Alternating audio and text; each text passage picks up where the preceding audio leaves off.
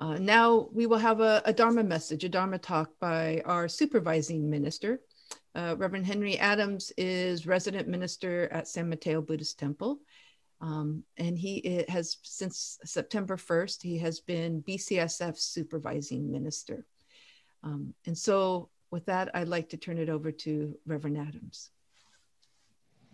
Namandavts, namandavts, namandavts, namandavts, namandavts, namandavts, namandavts. Namandavts.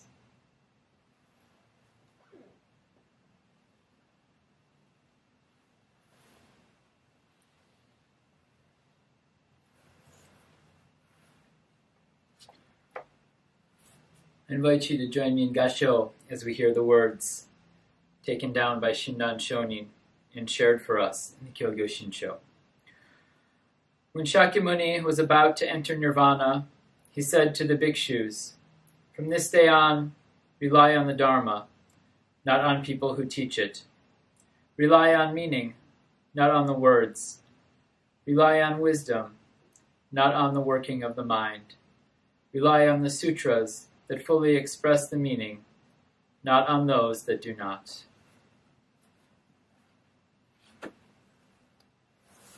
Namandavats, namandavats, namandavats, namandavats. Hello, and thank you for joining us for the Buddhist Church of San Francisco Nirvana Day service. As you can see, I'm joining the service from a slightly different venue than usual.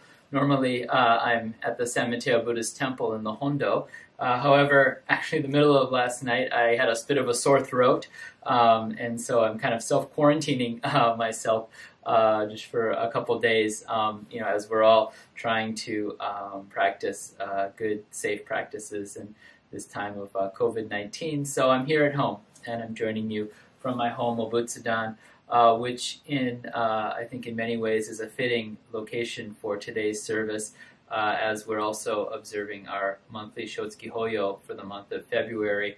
A couple of months ago, I shared a story of my grandmother, and here is her picture is here in the Obutsudan, and so keep that here. So for me, this is my place of daily remembrance, where I come each morning as well as in the evening to join my hands in Gassho and to recite the sutras and to take comfort in the wisdom and compassion of the Buddha during my day-to-day life in these times. So our Nirvana Day service is a time when we remember the life of Shakyamuni Buddha, and particularly we reflect upon his passing from this world. I find that the story of his passing and that the relationships that he had and the way that he guided those who he was close to at that time as they prepared for his departure from the world also provides us with much wisdom and guidance for our own lives, and as we remember loved ones on this occasion of also our Shotsuki Hoyo.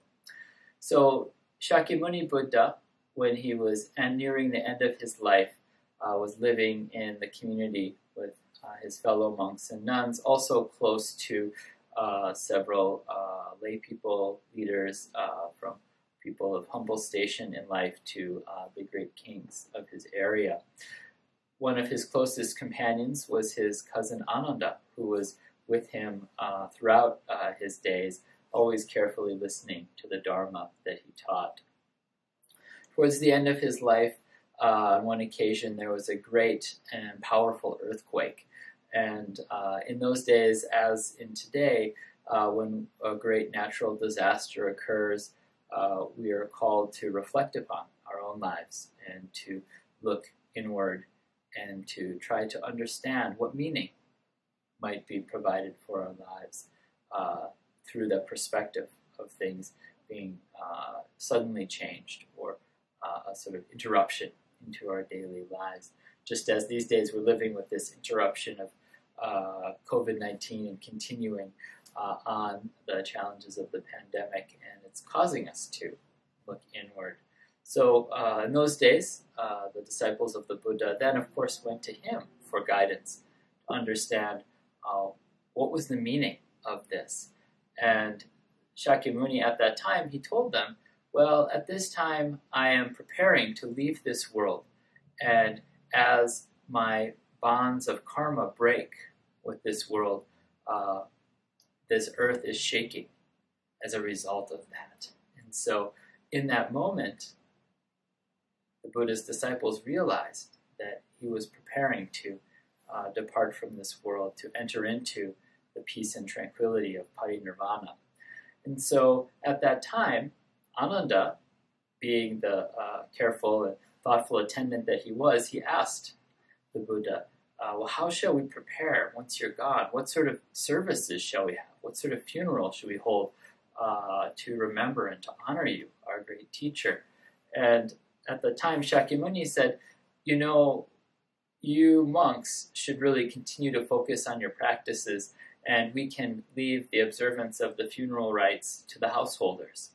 But Ananda, being wise and compassionate and having concern for particularly the community of lay followers, he knew that clear guidance would be of great help to the community. And so he pressed the Buddha, and the Buddha then provided clear instructions for how he should be cremated, what sort of ceremony should be held, how the cremated remains should be honored following the service.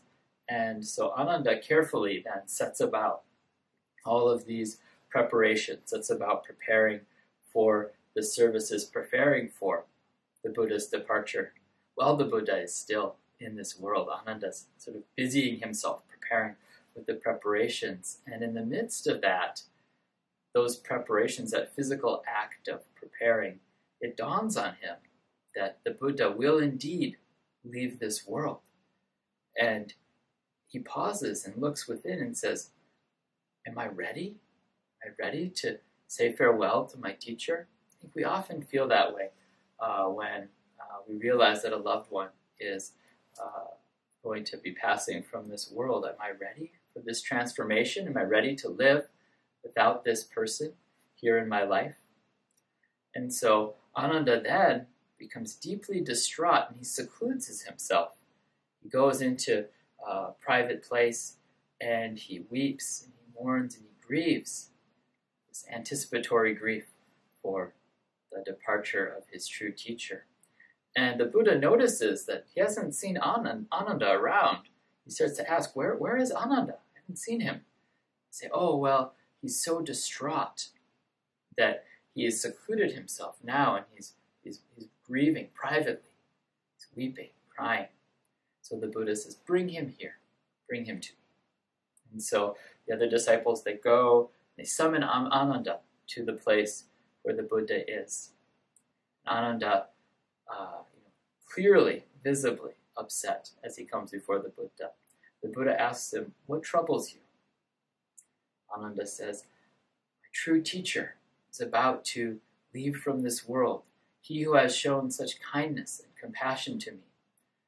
And I have not yet realized awakening, I have not yet become enlightened. How will I be able to do this once the Buddha is gone? The Buddha comforts him and reassures him, saying, you have earned much merit, you have served me with kindness and compassion. You and I have a close bond, but I have taught you clearly, time and again, that everyone who is born into this world will one day pass from this world. This is a clear truth of our lives. And so, once I am gone, I've left you something that will be your guide, the Dharma. Take the Dharma as your guide. Make the Dharma this lantern in your heart. Be a lantern unto yourself through your own understanding and experience of these true teachings that I've taught. And so Ananda, receiving this teaching, and comes to a feeling of deep peace of mind. And he continues then to make the preparations, but now thinking about wishing to create a karmic connection as many people as possible with the Buddha while he's still in this world. So Ananda goes to all of the families that were close to the Buddha, and he says, many, many people will come to see the Buddha. So I ask, send one representative to come, listen carefully, pay homage to the Buddha, who will then return to share the Dharma with others. And so after the Buddha passes into parinirvana, Ananda heeds his teachings, and he continues to practice guided by the Dharma and does indeed realize enlightenment even once the Buddha has passed on. So if you see the traditional pictorial depictions of the life of the Buddha and the end of the Buddha's life, he's lying flat, facing towards the west, and surrounding him are various disciples, monks, lay people, various animals, elephants, tigers, and other creatures. And in the midst of all of this, we see that some are very calm, some are deeply distraught. If I think about myself, how would I be?